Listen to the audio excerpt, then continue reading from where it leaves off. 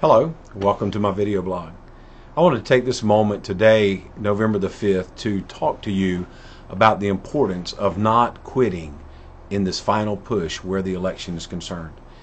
Our nation, as I've said, sits in the balance, and this is the most important election, I believe, of my lifetime, at least since I've been able to vote. And why is it so important? Because I believe that the opportunity for the Church of the Lord Jesus Christ to continue on a forceful advance, to continue moving forward and advancing the kingdom of God and demonstrating the love of God freely and easily is greatly being jeopardized in these days.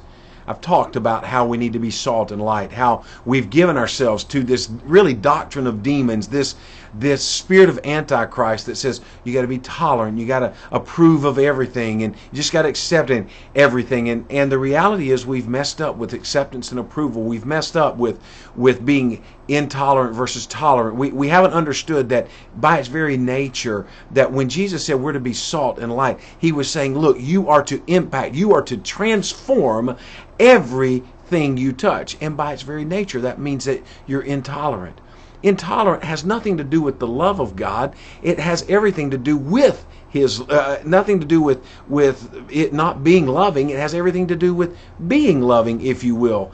It has to do with the fact that God says, I don't want you to stay the same. I don't want you to in the status quo. I want you redeemed. I want you brought into the family. I want to transform you. I want to move you out of darkness into light. I want to move you out of lies into truth. And that's the job that we have as the body of Christ. We are his hands. We are his feet. We are his mouthpiece. And it's time for us to make a difference.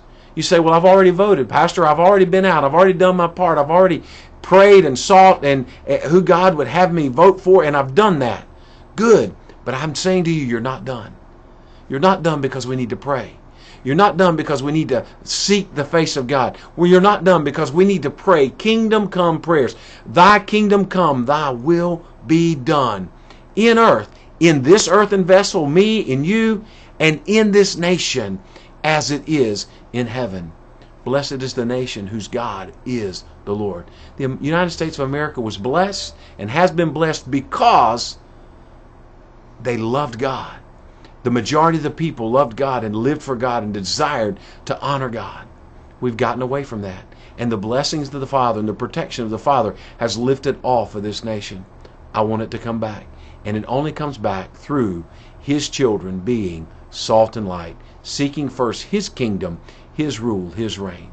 So I encourage you, go out, vote, make a difference, stand for the kingdom of God, stand for righteousness, stand for truth, demonstrate his love. Love, love, love. A love marked by giving and not getting.